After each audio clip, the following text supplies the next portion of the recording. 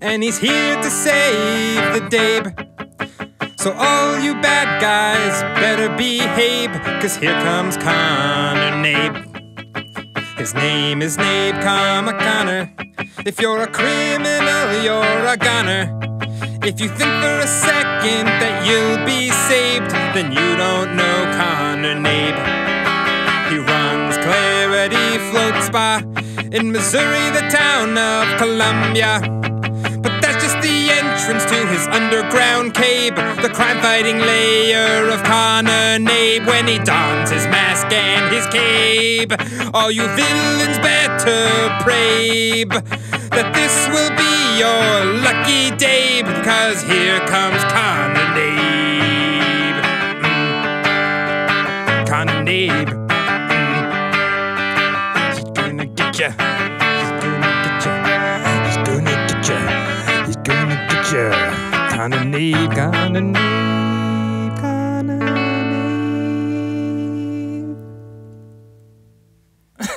All right, so that song goes out to Connor Nabe. That song goes out to the Petrovics. Yeah, this is what happens. Remember that last episode, or not last episode, but an episode that was however long ago. Previous ago, and we said we'll give a present to whoever sends in a question next. It was Connor Nabe. Yeah, he's the one who. There's your present, Connor. So that's what happens when you send us questions. Happy float day to you. Yeah, happy thanks. Daily That's a good question Solutions Day. too. We really appreciate it. Yeah. Yeah, keep fighting that crime. All right. We do have a question today from someone who sent it in from Santiago, Chile. And their question is, hey guys. Hey. I'm opening a float center, 3 tanks in Santiago, Chile. Nice. Yeah, in December. Under construction, ATM at the moment. I got it. Yep. We will be the first and only flotation center in the country. Any general advice on being the first and only flotation spot? Thanks. Yeah, we got advice. Yeah. Do well, because if you don't do well, then people are going to look at you and think that floating you're going to ruin it for all of your country. Yeah, you might bring down the entire global float economy. So no pressure, but seriously, it's a big deal. I mean, it's kind of exciting. Like, if I were to think about that to me gets me like pumped up. Like, you get to introduce the concept of floating to so many people, which is so cool. Like, I don't know, maybe it comes from the fact that we've lived through this a little bit ourselves. Like, when we opened Float On, there were so many few float centers out there. Did you say so many few? So fewer, so few. So many less than there are now. Sorry, I didn't mean to call you out live here in the studio. But thanks a bunch. We'll just edit this out afterwards. Don't even worry about it. That's not true. We don't edit anything. So there were less than the number than there are today. When we opened, and it kind of felt like that. We had to introduce floating, the concept in general, to so many people. And now, when I talk about floating, it's really hit or miss whether someone's heard about it before. Lots of people have actually heard about it. Especially here in Portland, the area where we've been doing it. And it's in some way, I mean, like, it's great. Like, I love the fact that so many people know about floating now. You guys are the float guys? It's something when we opened up I never thought I would hear said, it's just no one knew what the heck we were doing or who we were, so in fact, now it's pretty rare I even have to explain the concept from scratch anymore here, at least like in our neighborhood. Yeah, for sure. So ride the excitement. You know, again, like as you've probably heard, opening a float center is no easy feat. So, take the fact that you're sharing this with a whole new country and population and really ride that high would be my advice. I kind of miss get you through the hard times. Like, it was fun. It was fun, like, having something that, like, nobody knew about. That, like, every time you brought it up, someone was like, wait, what? Yeah. Like, so I work at a bank. So I don't view this necessarily as a negative. Like, don't think like, oh boy, like, this is going to be super hard. Nobody knows about this thing. It's really exciting. You get to be the person that introduces this to so many people. So, yeah. So on to, I guess, actual advice. But ride the wave of excitement though. Let it fuel you. And also on top of that, be prepared to do a lot of education. Yes. You always have to do education as a float center. We kind of say that again, it's not competition or other float centers that end up being your competition. It's lack of awareness that's kind of the greatest competitor. And in a totally new market, there's complete lack of awareness from most of the people there, you know. So making it accessible, I mean, even for, you know, places, I know for other countries it's been a little harder in places that don't speak English, just because there's so much good press and almost all of it is in English and, you know, English-speaking sports stars and stuff like that. So even translating some of the really good content that's been done from things like Time Magazine or different sources over into Spanish might be a good way to actually make it accessible too and show that this is a really big thing in other parts of the world.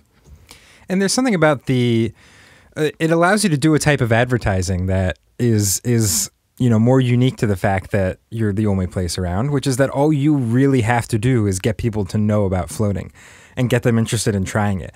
And the nice thing is, like, if you've gotten someone that far, like they're interested in trying floating and they go to look someplace up on the internet, you're going to be the place that they find. So you went to all your advertising and education. You don't really even have to like be doing a bunch about your float center, or, you know, it'd almost be weird to be like all your advertising being like, we're the best float in town, or like something like that. Like, it doesn't matter. Like, you just have to get this concept in people's heads and spread the word that this thing exists. And that's naturally going to fuel people coming to your business. Which is a great boon when it comes especially to things like local media or you know, even blogs or something like that in your area in Santiago. Because when you're trying to reach out to them, reach out to the press or send in press kits, you really don't have to be self-promotional at all. You know, these don't have to be articles about you as a center opening up in your neighborhood or opening up in Santiago or being the first place in Chile. I mean, that can be a nice side note. But largely, you just have to talk about this cool practice of floating that's spreading across the globe. And, oh, yeah, there's even one opening up here in Chile. You know, I mean, that's my advice in general for sending out press kits. But in this case, it's just a lot easier to spin it that way. And Santiago's a huge city. I mean, there's like plenty of people there. Yeah. And 3 tanks is a good number to start with and then expand from if you want to, or, you know, add on other services. So I think that's a good number to kind of get the word out and start going as well in a totally new area. But I mean, yeah, as far as advice, it's really just like focus on education. Like your job now is to get people to know that floating exists. And that's like your primary marketing goal. Yep. So when you're taking out Facebook ads, again, it can be Facebook ads about floating in general and people discovering this. On your website, definitely have at least, you know, one big page on your website devoted to just sharing information, linking people over to research that's been done, citing things that people need to know. Because here again in the US, there's a lot of people where you're like, oh yeah, I run a flotation center. They're like, what's that? And then you're like, saltwater bathtubs used to be called sensory deprivation tanks. And at some point, for a lot of people here, it clicks. And they're like, oh yeah, I saw something on the news about that, or I remember reading something in a magazine about that, and you're just kind of trying to build slowly to that point where you are. So yeah, education on the website, again, sending out press kits, press releases, things like that. I would say even if you can do, you know, open houses more regularly when you're starting up and just try to get people to come in and check it out. You know, coordinate with other larger groups in the areas. If you do have wellness groups or, you know, the equivalent of meetups down there where people are getting together on a regular basis to talk about health and wellness, try to be a speaker there. Try to get involved in your community. You know, again, these are all things that I would advise almost any float center to do when they're getting started up. And it's just if you don't do them without any awareness or without other people advertising in your country, no one's really going to know about it or come in. So it's extra important that you take those steps and be doing that kind of active outreach. The other like important thing that's going to fall on your shoulders is I just think you should be especially conscientious of the quality of your floats. Because the less people know about floating, the more they're going to judge the entire concept of floating based off the experience that they have with you. Like, as this gets bigger and bigger, like, someone could be like, oh, you know, that float center just, like, didn't have that great of soundproofing. Like, I had a much better float at this other place. Mm-hmm. But that just is not going to happen if you're the only float center anywhere around that people know of.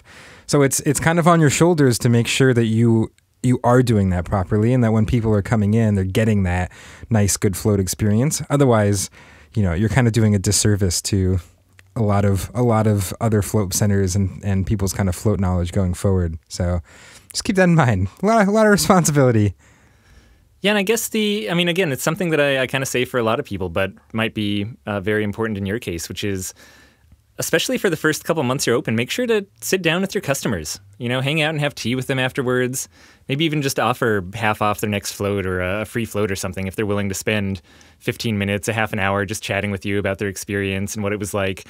Because when you just open, and especially without other float centers around or kind of no immediate comparison nearby, it can be hard to know what you're doing right or wrong from the customer's perspective. So be sure to budget aside time to really listen to them, and don't be afraid to close down within your first few months of being open for just a few days or a week or something to actually make some physical changes to your space or to your procedures. This is nothing that I would say different to any other float center really that's starting up, except these things become even more important when you're the only one in the area. And that'll let you actually make sure that the quality is high, right? Like there's no better way to ensure really good floats than just checking in with your customers and seeing what their actual subjective experience was and using that to improve your center over time. Yeah, it's really like being the first open is kind of just like an extreme version of opening a normal one. It's just like everything is more important, but will also be more impactful if you do it well. Yeah. So, yeah, rock it out. That's awesome. Congratulations too. That's really exciting, and definitely feel free to reach out to us anytime. We're invite us over. We'll come visit. Yeah, definitely. Do it. Invite us over. We love invitations. Good luck. This is exciting. Yeah, I'm excited for you.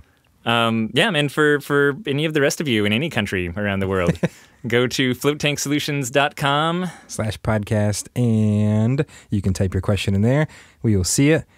We may just answer it. We will probably answer it. There's a pretty good chance. Yeah, or we'll direct you to another podcast episode where we already answered it. That happens sometimes. There's a pretty good chance of that too. All right, thanks everyone. Talk to you tomorrow. Yeah, bye.